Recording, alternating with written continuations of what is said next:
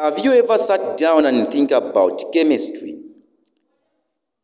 Failing is not your portion. Let's make it possible. Okay, so this question here, it is about compounds that contain phosphorus. Yeah, so in this presentation, we are going to look at chemistry or science paper 2, if you like. Yeah, so this question is coming from bonding. Yeah, so we have question A. Question A is saying the formula for phosphide ion. So when an element becomes ion, which means it has gained or lose what? Electrons. It has gained or lose what? Electrons. It depends. If it is an animator, it is going to become what? An ion.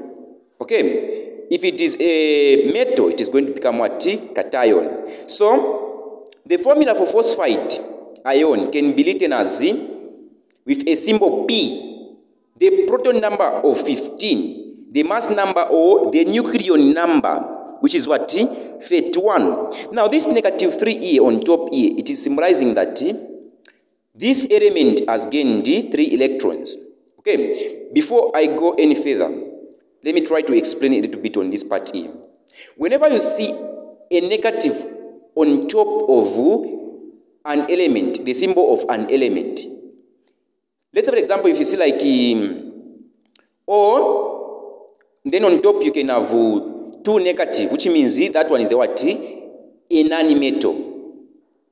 Whenever you see a negative, that one is going to tell you that this element is an animator. And what usually happens here is that metals, they lose. The non-metals, they gain electrons from non-metals, they gain electrons from metals. Now, on this part here, when you talk of bonding, only electrons are going to participate in the bonding. Only electrons are going to participate in the bonding. The number of protons, they are going to remain the what? The same. Okay, so in this case here, this negative 3 here, it is symbolizing that for this phosphide to become stable, it needs to gain 3 electrons from a metal. Okay, so now once it gains 3 electrons, which means the number of electrons here, they are going to increase instead of having what? 15. Okay, so let me try to write first the electron configuration of this phosphorus. It is having what? 15 as the electron number. So we are going to have 2,8, what? 5, which means it is having 5 electrons in the outermost shell. Now for it to become stable, it needs to gain 3 electrons for it to become what? Stable. So now since this one here, let's take for instance since here we are talking about, this one is the phosphide ion. For it to become a phosphide ion, for it to become an ion, which means it has gained 3 electrons. Initially it was what?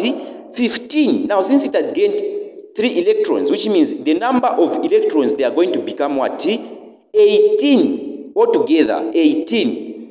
Then I was saying the proton number does not change because during bonding, the only thing that involves in the bonding are electrons. Okay, so the question is saying complete table 4.1 to show the number of particles in this phosphide ion. So for an element to become an ion, which means it has gained electrons or it has lost what? Electrons.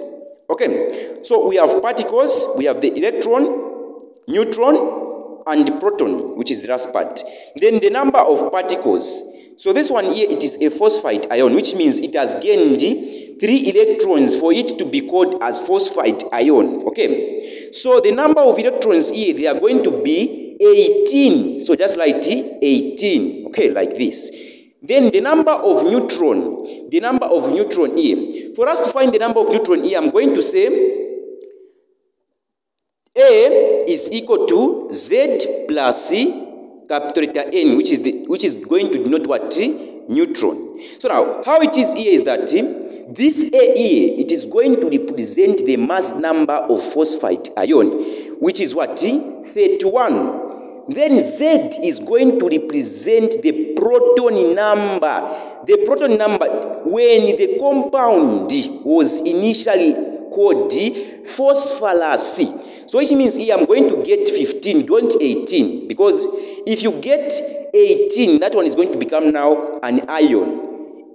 Neutron also do not participate in bonding. Okay, so I'm going to say 31 for A, the mass number or the nucleon number.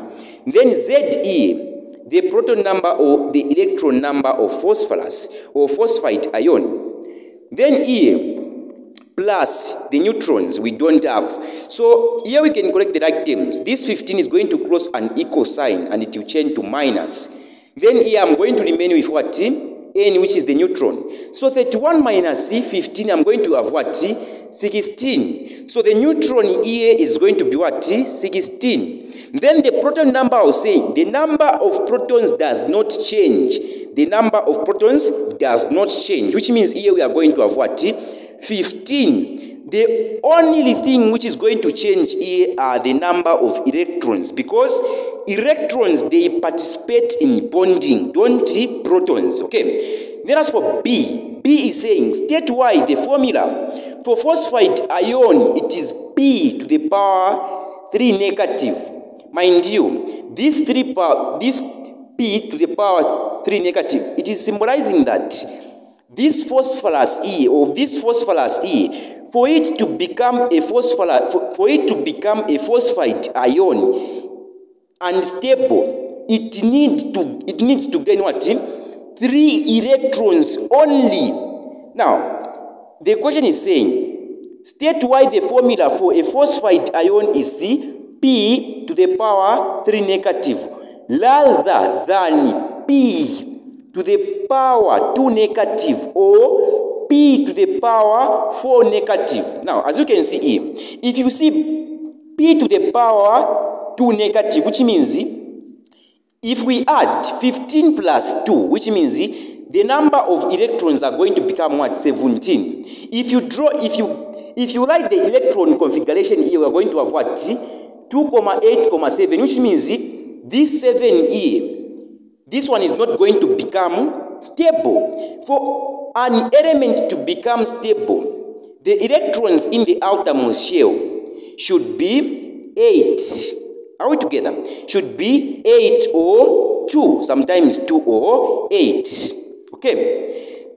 Then, or P to the power 4 negative. If you take 4 here, you're going to find that the electrons that are going to found in the outermost shell, they are going to be what? Only 1 electron. So this is because the electrons in the outermost shell are 8, or this is because the outermost shell is having 8 electrons, which means this one is stable, or the outermost electrons are stable, which means there are 8 in the outermost shell. The electrons are 8 in the outermost what? Shell. Then as for question C is saying the formula for calcium ion is Ca to the power 2 plus, which means this one here is what? A metal. Whenever you see a positive charge, that one is going to tell you that this one is what? A metal. Then I was saying metal loses electrons. Non-metals, they gain electrons. So which means this calcium, for it to become stable or for it to become a calcium ion, it needs to lose what? 2 electrons. Okay. This 2 here is also going to tell us the valence of this calcium. So the question is saying, deduce the formula for calcium phosphide. We know that calcium here, it is what? Ca.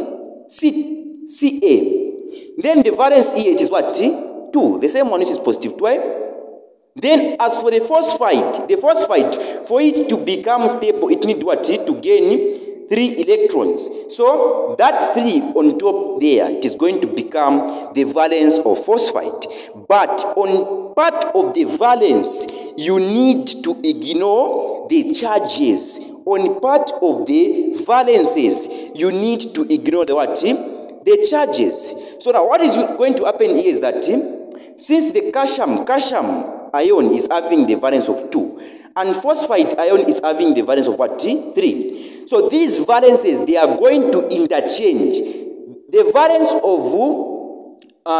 of phosphorus is going to be where? On the valence of what? Or it is going to take the position of what? Of the valence of calcium. Or in simpler way, the valences, they are going to interchange like this. So it is going to be like calcium 3, which is Ca3, then P, then you write what? 2, like this. Okay, then followed by the next one, which is D. It is saying calcium phosphate is an ion compound. Calcium phosphate, mind you, this phosphate here, it is a non-metal. Then calcium is a what? A metal. Now the bonding which exists between a non-metal and a metal, it's what? Ionic bonding. Ionic what? Bonding. And ionic bonding, or compounds that have ionic bonding, they have what? High melting point because of the attraction between a negative charge from non-metals and a positive charge from a metal. So now the question is saying, explain why calcium phosphate has a high melting point. The first one I'm going to say, because it is a giant molecule. Apart from that one, so let me repeat, I'm saying, because it is a giant molecule. Apart from being a giant molecule, there's strong attraction between opposite charges. What I mean on this part here, calcium is a metal, it is going to have a positive charge. Phosphate is a non-metal, it is going to have what? A negative charge. Which means there will be attraction. There will be attraction. Unlike repose, they do what? They attract.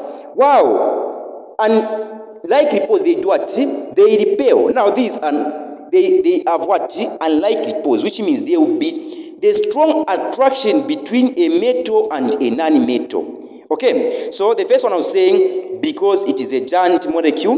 Then the next one I was saying, strong attraction between a positive charge and a negative what? Charge. What I mean on this part here, calcium is positively charged, or it is a metal, which means it is going to have a positive charge. Then phosphate is a non-metal, which means it is going to have what? A negative charge. Then the last one, which is question E. Question E is saying, calculate the percentage by mass of phosphorus. Calculate the percentage by mass of phosphorus in calcium phosphate. Give your answer to 2 decimal figures. Okay. So now on this part E, for us to calculate the percentage by mass of phosphorus, in this compound E, phosphorus is what? Let me say calcium phosphate, it is Ca3 open bracket, PO4 close bracket, then 2. Now in this part E, for you to calculate the percentage by mass of phosphorus, which is P, the formula is like this. Percentage by mass is equal to the molar mass of the compound that you are finding the percentage. In this case here, it's what? Phosphorus. Then divided by the molar mass or the mixture of the whole compound, which is calcium phosphate. Okay, so now let's try to find now the what? The mixture of the compound, which is calcium what? Phosphate. So in this case here, I'm going to start with what? Calcium. So here we are having 3 elements or 3 atoms of what? Of calcium. So I'm going to say 3 multiplied by the mass number. So the mass number of calcium is what? 40. Then plus. Now these 2E outside the brackets, it is going to multiply with everything inside the what? The brackets. At the result here, we are going to have 2 moles of phosphorus multiplied by the mass number of phosphorus, which is what? 31 plus. Then 2 multiplied by 4, we are going to get what? 8.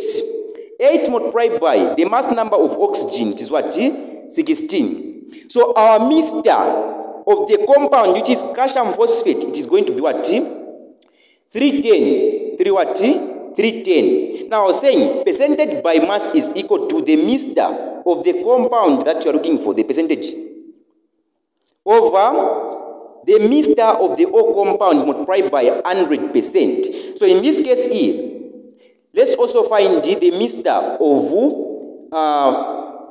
phosphorus. So the mixture of phosphorus here, we are going to say we have 2 atoms of phosphorus there, or 2 moles of phosphorus, multiplied by the mass number, which is 31. We are going to get what? 62. So here I'm going to say percentage by mass of phosphorus is equal to 62, which is the molar mass, or the mixture of phosphorus over the mixture of the total compound of the O compound, which is calcium phosphate. So in this case here, it is what? 310 multiplied by 100%. So if I do the computation here, I'm going to get what? 20%. Now in this compound here, we are having only 20% of phosphorus in calcium phosphate. So that was the last one.